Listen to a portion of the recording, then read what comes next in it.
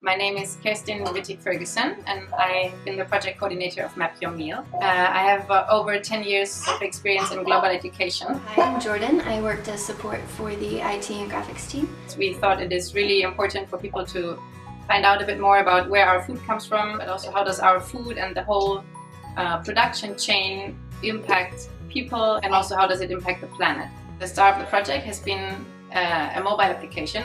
Users have the opportunity to explore what are the global issues created through food and how does food impact the sustainability of our planet. There was a lot of research that went into building the app's database.